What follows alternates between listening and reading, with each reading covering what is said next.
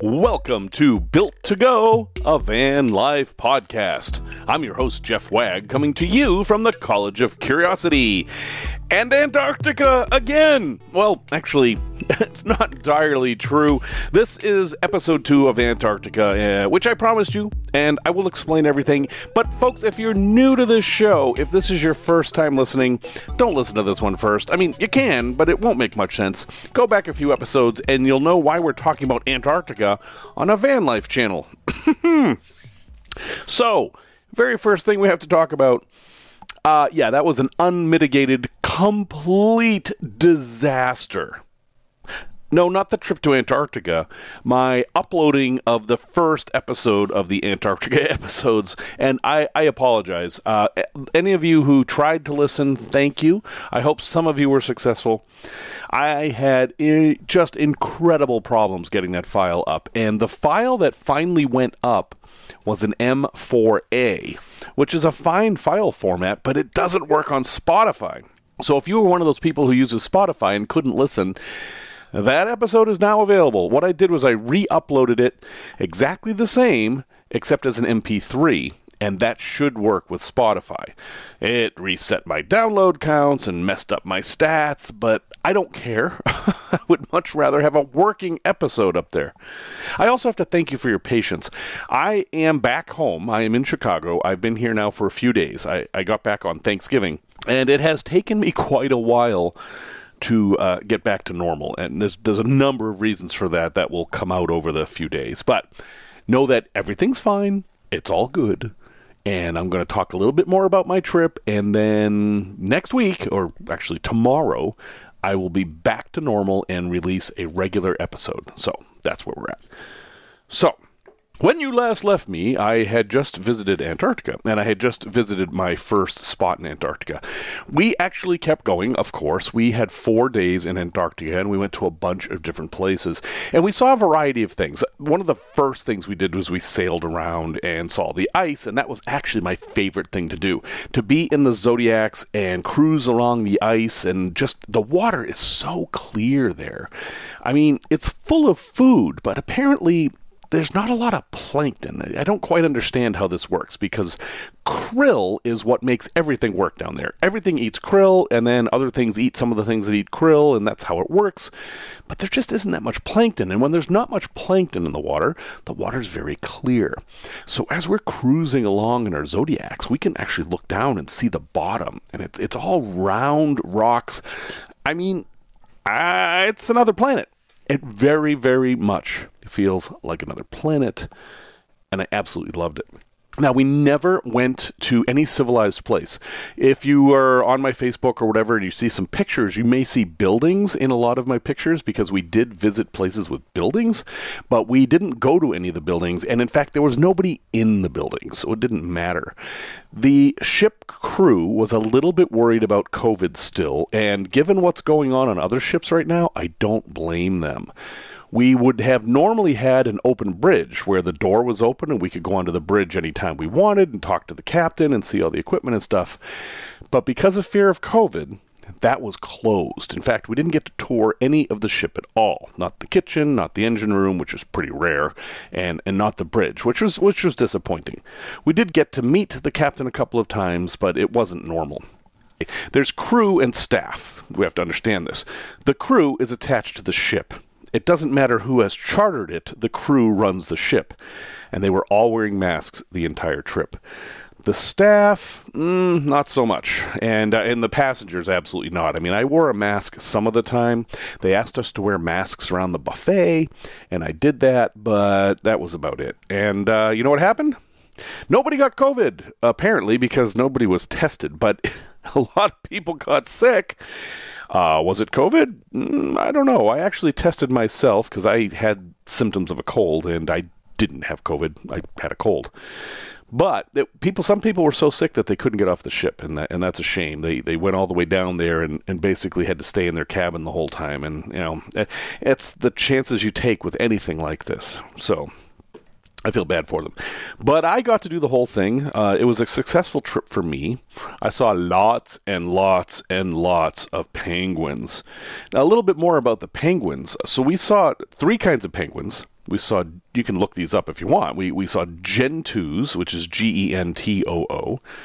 We saw adelies, which are one of only 2 species of penguin that never leaves Antarctica. They stay and breed, and they're always in Antarctica, which is kind of cool. And we saw chinstraps, which are so well named because when you look at these penguins, they look like they have a chin strap, like a helmet on. It's striking. There's no other bird or animal I know of that has this particular marking. Everybody can identify a chin strap. The others can be a little trickier. Now, when we were in the more southerly areas like Michelson Harbor and Sierra Cove and places like that, there were plenty of penguins. I mean, there are penguins everywhere. You will have no problem seeing penguins, I promise you. But what the penguins were doing is interesting. The further south penguins were just getting started mating. In fact, we would see that fairly common, that the penguins would mate. I mean, bow, chicka, wow, wow, they're there. That takes about 10 seconds, and slam, bam, thank you, ma'am, however that goes. Yeah, but that's life in the big Antarctica.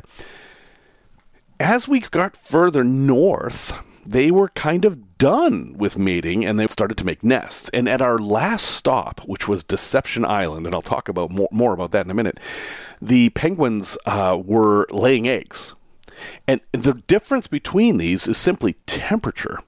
As we got further north, it got warmer and warmer, and that is what affects the breeding season. So even though there was the same species of penguins on Deception Island as there were in Michelson Harbor, a little bit. There were a few chin straps there, but a lot of chin straps on Deception Island. They were totally different breeding schedules, which is interesting. So I was disappointed we didn't actually get to go to Port Lockroy or any of the places that had people. We couldn't send postcards from Antarctica, which I had hoped to do. But, I mean, how disappointed can you be? It's Antarctica. And we would go ashore or in a ride twice a day.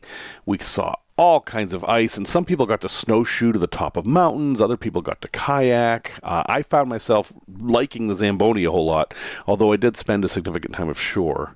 And it was absolutely wonderful. And one thing I didn't expect was to make friends. I mean, I wasn't trying not to make friends. I wasn't hiding or anything, but I didn't go there to make friends. And I am kind of a loner. I mean, I've been doing this van life podcast now for a few years, and I've never met any of you.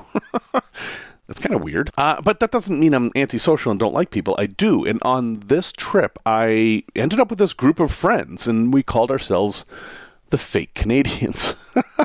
There's a story behind that I'm not going to tell you. But the way it worked is I decided I was going to sit in the same seat at every meal and just see what happened. And I figured people would rotate through and I'd get to meet different people. But by the 3rd or 4th day, the same people kept coming to that table. And finally, by the last night, that was our table. There were 6 of us. This was our table. It was pretty clear. We ate all our meals together. And now we're all Facebook friends and we talk daily. And that's kind of nice. And it's people from all over the U.S. and one woman from Lithuania. And it was really nice to have people to travel with and actually similarly minded people. One really interesting thing was how like-minded everybody was on this trip. We were all people willing to sacrifice a good amount of money and a lot of comfort to go to Antarctica, and I think that filters out a lot of people. I've been on a lot of cruises. These were not the kind of people that normally go on cruises. In fact, I talked to a lot of them, and this was the first time they'd ever been on a boat. That's pretty interesting, and for a couple of them, it was the first time they'd ever seen snow. And boy, did we see snow. The snow was 6, 7, 8 feet in some places. So that's pretty cool. Now, our trip was, coming to a close. Now, that's to say our trip in Antarctica was coming to a close. We still had to get back to Ushuaia. And on the 3rd night in Antarctica of 4 nights, we had a special meeting upstairs. And our head guide, whose name was Hadley, who's a fascinating guy, basically lives in Antarctica, knows everything, told us that we had a little bit of a problem. And that problem was that he was looking at the weather maps, and there was an enormous storm coming right through the Drake Passage, which of course isn't uncommon. But sometimes these storms are so bad that the ship can't leave. Like, in some cases, the ship has had to stay in Antarctica 5 extra days. And obviously that's a problem. Now, we had provisions for that. The ship had 45 days worth of fuel for a 10-day trip. Obviously, we had a lot more food. In fact, every time we went ashore, they brought enough food and tents and stuff for us to live for several days. So even if we had to, we could do that. So there wasn't any risk like that. It was just a matter of time. And of course, it would screw up the next cruise because those people would be getting on just as we got off. But he noticed in the weather patterns that there was kind of this lull, and there was another storm coming.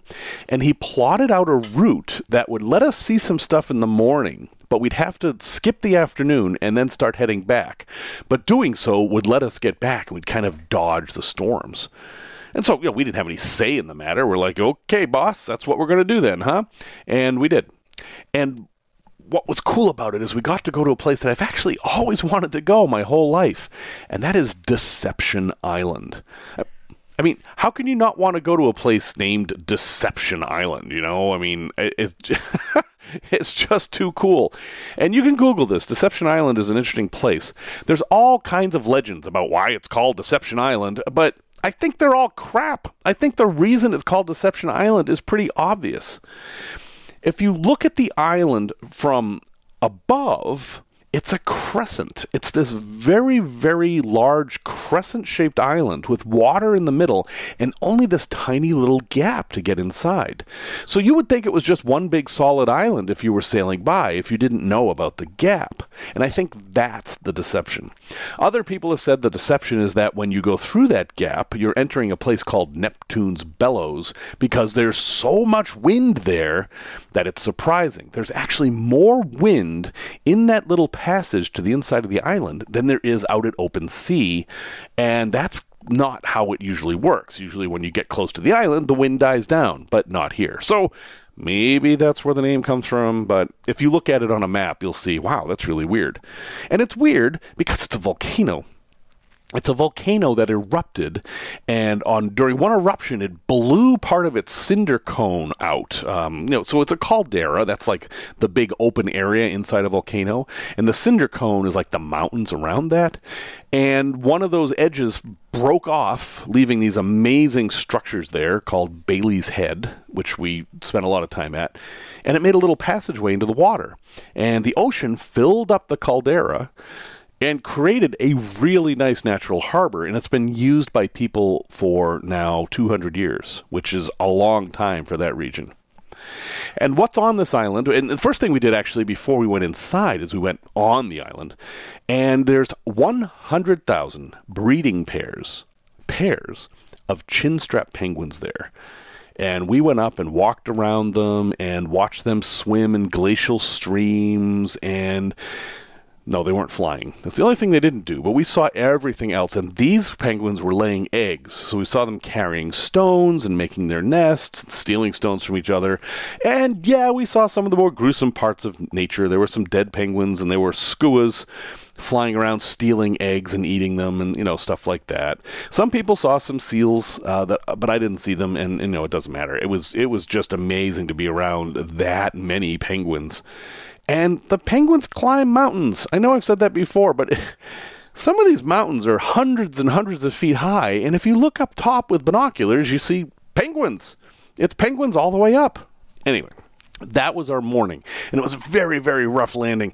The Zodiacs had to time their landings between the waves, so there's big waves crashing, kind of like Hawaii waves, And basically a wave would crash, and then the Zodiac would come in behind the wave and then try to ride it onto the beach. And then we'd all rush out, and then the crew were standing in the water wearing dry suits, and they'd push the boat back out. We had a couple little incidents, nothing serious, nobody fell in the water, but it was definitely the most dangerous thing we did. And they told us that. They warned us that this is as sketchy as we're going to get. Anyway, after we all enjoyed that, we got back on the boat, and then we sailed inside the volcano. And we went into a place in there called Whalers Bay. And guess what they did in Whalers Bay? Yeah, that's where the whalers went. Isn't that amazing that it's named the same thing? So whalers loved this little bay because it was so isolated, and they actually built up a big processing plant there. And it's still there. I mean, there's these giant oil tanks. It's this big industrial ruin with broken ships and tanks and wooden structures and an airplane hangar, which happens to be where the first flight in Antarctica took off from. And we just sailed around there. Now, sometimes they go ashore there, but we didn't because we were in a rush, and it was okay. We were happy to see it from the boat. And then, as we sailed back through Neptune's bellows and waved goodbye to the land, we made our mad dash for Ushuaia. And we got our asses kicked. So we did actually skirt the storms, but that doesn't mean it was easy. It was the roughest I have ever seen on any water anywhere. Once we sailed out of Neptune's bellows and we had a couple hours to relax, and then we had our last night in Antarctica toast, there must have been 50 broken champagne glasses from them falling over.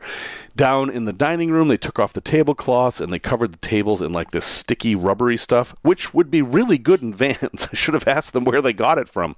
And that kind of helped keep things on the table from falling, but man, it was super rough. And at night, you kind of had to hold on to the bed, else you'd fall out. Because even though they were sort of bunk beds, it didn't have a railing on the bottom. I learned to kind of sleep with the rhythm of the boat. And mentally, I turned it into a rocking, like in a hammock. And that helped me not get sick. But on the way back, I did have a couple mad dashes for the bathroom in the morning. Because I tried to do the way home without the patch. I thought, I'm tough now. I'm a seasoned Antarctica old salt. I don't need this silly anti-nausea, and yeah, I put the patch on and that was better. So if you're someone who gets seasick or motion sick, I can definitely tell you the patches work. They affected people differently. For me, the patches made me mildly queasy, but they kept me at mildly queasy, and that was it. So, it was better than anything else, but I still didn't feel great, and I was very happy to take the patch off at the end. Finally, on the last night, we sailed into the Beagle Channel, which, if you look at a map, is a big, wide area that ships can go through at the bottom of South America that shields them from the Drake Passage. And that was beautiful. There was this amazing sunset, and this albatross was flying right next to the ship, and it was like, hey, welcome home. And everybody was super high, just naturally. I did not see any substances around, and it was wonderful. We all bonded that moment. We just had the greatest trip ever. I really wish my wife could have joined me, and I wish you guys could have too. I wish I could share what I went through with all of you, because it was absolutely worth it. And I'm totally ready to go back. I'd rather not do the Drake Passage again. And you don't have to. You can fly down there. And you can also do it on a bigger ship that will handle it better. But I don't know.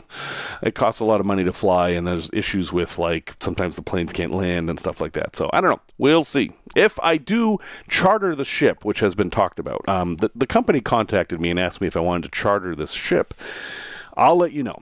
And if I do, I will try to make it as affordable as possible and everything, but I would need to get 65, 67 people to go, and that's kind of a big lift for me, so I don't know if we're going to do that. But anyway, I will probably do a trip to Antarctica. I'll definitely let you know. It might be on a big ship that doesn't actually go ashore.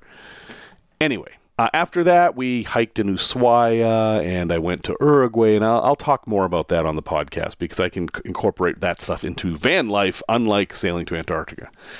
So I feel like a different person now. My perspective on things has changed quite a bit, and I've now seen all 7 continents, which you can put on my tombstone or something. I don't know what good that is, but it's true. I have, and I feel fulfilled as a traveler, despite the fact that I'm going to get on another ship on Saturday and go to the Caribbean on a big, huge, fancy cruise ship, which is a completely different experience. But that's because my wife needs a vacation, and she deserves it, and I'm going to support that. So, folks, thanks very much for listening to the Antarctica stuff. If you are really curious about it, I am writing a very detailed travel log about this on medium.com, and you can go to medium.com and search for my name, Jeff Wagg, and it will come up. It's very detailed. This is long form writing. Each article takes 15-20 minutes to read, and there's pictures and stuff. But if you are really curious about what it's like to get to Antarctica and what the experience is like, it has a lot more information than the podcast. So anyway, thank you all. Back to our regularly scheduled recordings starting tomorrow.